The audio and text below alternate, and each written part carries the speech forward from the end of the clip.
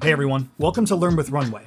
In this short tutorial, I'm going to show you how to export your final project or your final assets out of Runway in a few different ways. So, to export your entire project, click the big export button. Name your export and choose the resolution and the format. If an option is unclickable, that could mean one of two things. Your account doesn't have the right permissions and you need to upgrade, or your timeline dimensions aren't big enough. Because my timeline is in 1080, I can only export in 1080 or downsize to 720. When you're done, click Export Video, and after processing, it will be available for download in your Assets folder. If you happen to be looking for depth map or optical flow exports, simply click on the clip and find the Export Clip section, choose your format, and click Export. The clip will now show up in your Assets folder after processing. If you want to export your results from green screen, you need to do so from within the green screen panel.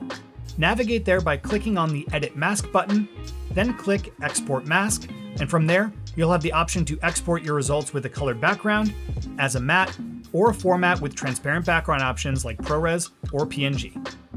Once your export is done processing, you can download it back to your computer by clicking on the three dots and choosing Download.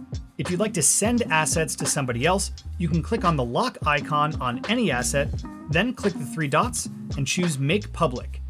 You can now send that URL to anyone you'd like and they can download the assets themselves. That wraps up our Runway overview series. If you have any questions or feedback for us, use the message button on your dashboard at any time.